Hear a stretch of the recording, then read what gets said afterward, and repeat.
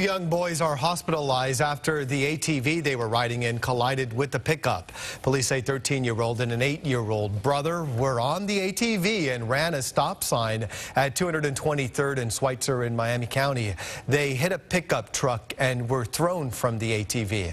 John Boodle was driving the truck. He didn't have a stop sign and says that he was not speeding. Still, he says that he can't help but feel guilty. I hate the fact that there was kids involved in the accident.